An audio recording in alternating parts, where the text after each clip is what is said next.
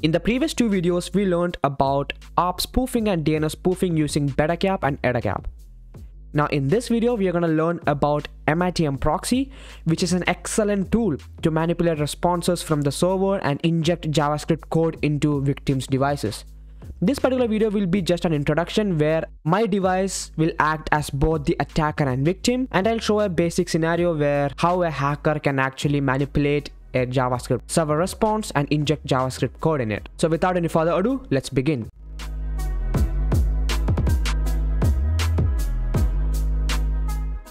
So before I move further, we need to understand what a proxy is, because in essence MITMProxy is nothing but a proxy.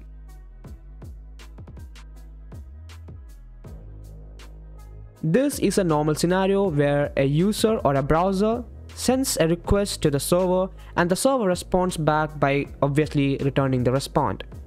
Now a proxy sits in between the client browser and the server. So when you request for something, the request actually goes through the proxy and then it reaches the server. And when the server responds back, it has to pass through the proxy and then it will reach the client.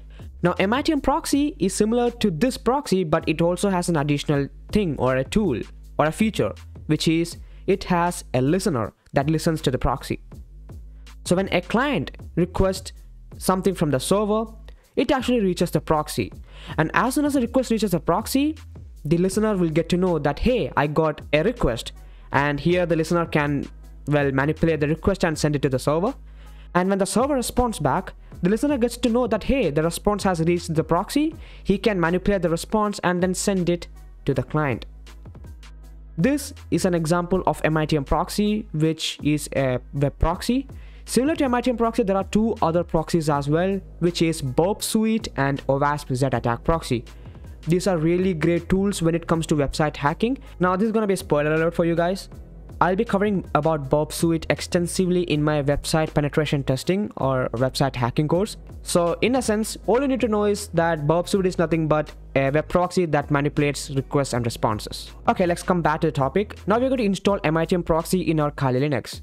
As usual, you need to boot up your Kali Linux from live USB, and let's get ready for action. First of all, go and click on Firefox, and from there type MITMProxy.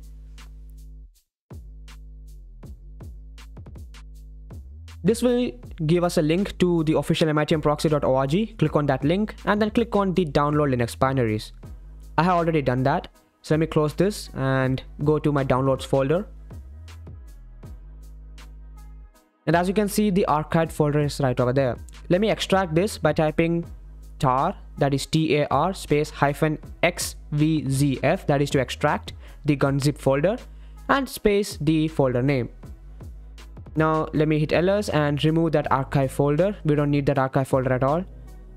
So let me type rm space -rf space the archive folder name.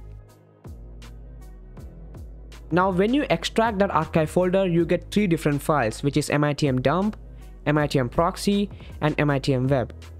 For the purpose of video, we are going to be using MITMWeb.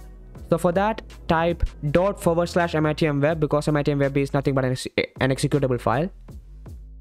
And when you hit enter, this will first start a web listener and it will open up Firefox automatically, and this is the web listener. And then it will also start a web proxy which is running at port 8080, as you can see right over there. So now let me go back to the web listener. Now let me tell you one thing right over here. We are going to be performing our attacks on ourselves so that we can actually understand what's going on. And before we do that, we need to set up our proxy, because our proxy is already set on 8080, but Firefox hasn't configured to use that proxy. So we have to manually configure that proxy. For that, click on those three lines or hamburger menu, as many of you call it, and then go to preferences. Then go ahead and search for proxy. Click on the settings. Now from there, click on manual proxy configuration. Here enter the details of MITMProxy, which is 127.0.0.1, and the port was 8000, right? Let me just go and check whether it was 8000. Oh, it's 8080. So let me just configure it again. So port is 8080.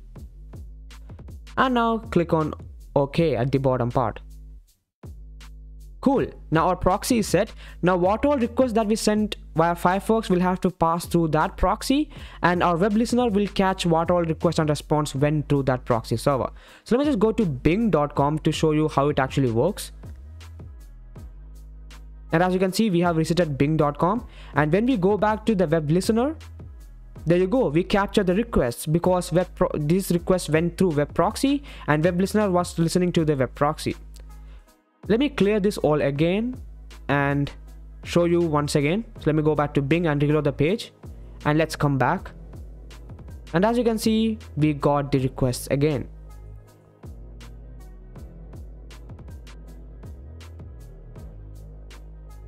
Cool.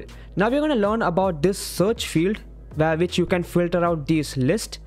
So there are a lot of rejections that you can use, but for beginners we'll be using the first one, which is -a, which is gonna filter out for assets. Like JS will filter out only the JavaScript requests. If I type images instead of JS, it will only show me the images that we got as request or response. Cool. Now apart from -a, there are multiple other rejections as well. Like we have -b for searching for the body, -bq for searching for request body, etc. Now apart from search, we have two other fields. One is this intercept field, where we are going to intercept the responses that is coming from the server, and we have also a highlight field, which is highlighting instead of filtering out. Now we are going to learn about JavaScript injection and how you can do one. For that, let me just go ahead and click on the request that is going to Bing, and as soon as I click on it, a section on the right hand side gave me how the requests look like. Now if I click on the response tab, you can actually see what response that bing.com gave to us. And if I scroll down all the way to the bottom,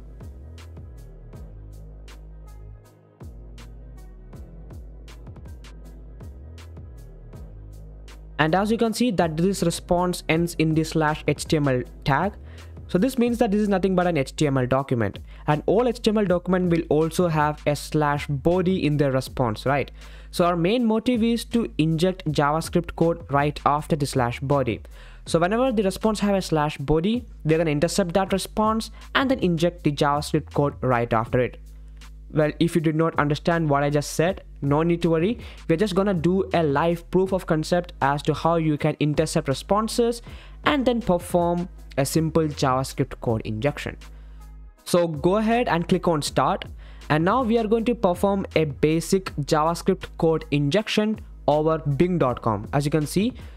So for that, in the intercept section, type -bs, which means that we are going to search for the response body, and inside the response body, if we find this /body tag, so type conical brackets /body.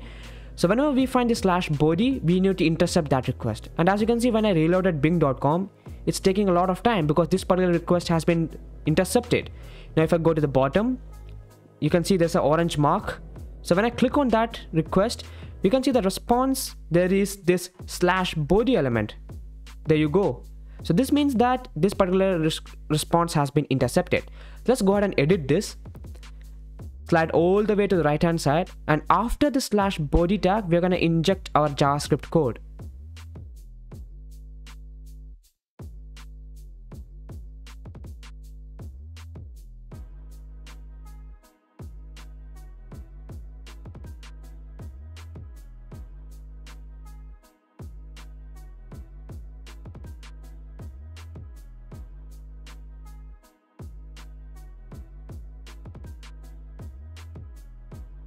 So that's the JavaScript code I have written.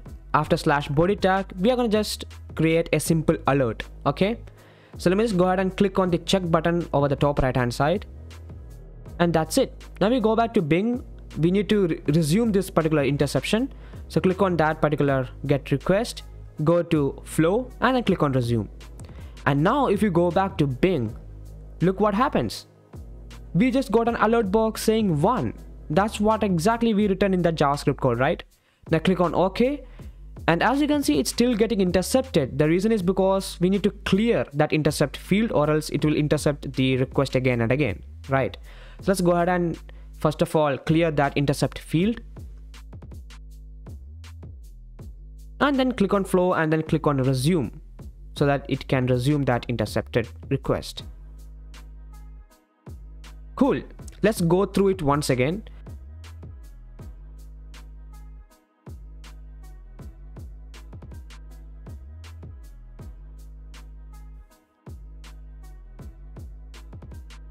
Cool.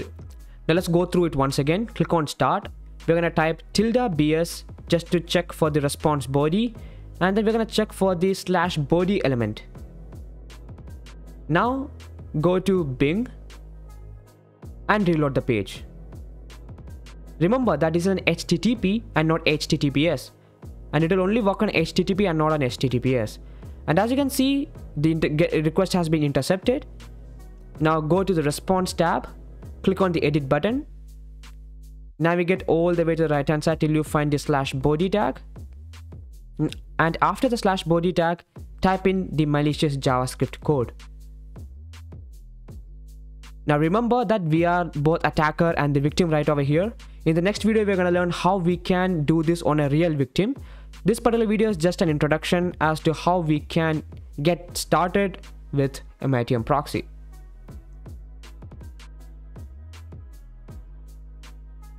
Cool, I have added the script right off the body tag. Now let's go ahead and click on that check button right on the right hand side.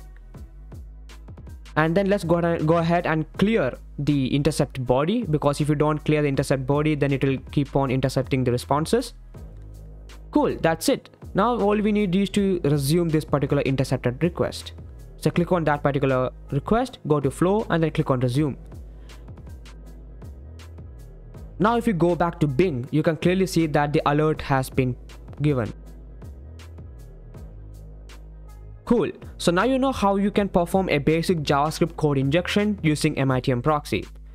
Now let me close this MITMProxy because we need to know how we can reset back everything to default state. So let me press Ctrl+C. Go back to your browser, click on the hamburger menu, go to Preferences, search for Proxy,